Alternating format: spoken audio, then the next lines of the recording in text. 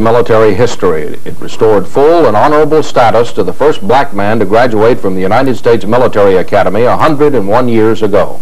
We have the story from Martha Teichner in Thomasville, Georgia. The military flag draped Lieutenant Henry Flipper's casket finally after 94 years.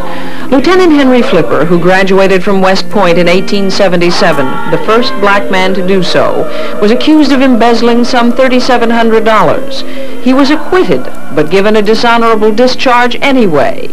He died in 1940 and was buried in an unmarked grave in Atlanta. A white college student from Valdosta, Georgia, Ray McCall, became obsessed with what to him was a crusade to convince the Army a wrong had been done.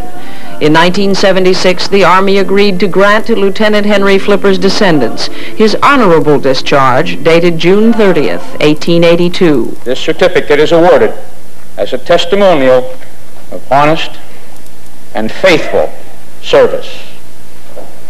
Ms. King.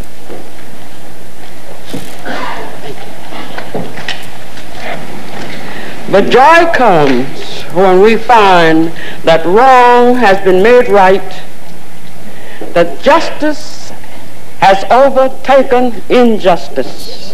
And when Flipper's family wanted his remains moved from Atlanta to Thomasville, Georgia, to lie next to his parents, the Army agreed to bury him there with full military honors.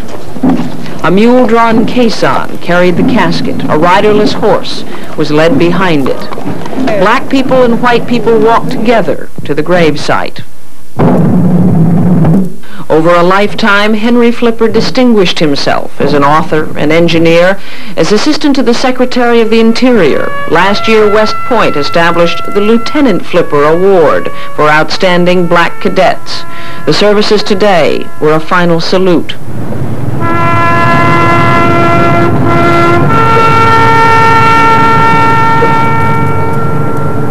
Martha Teichner, CBS News, Thomasville, Georgia.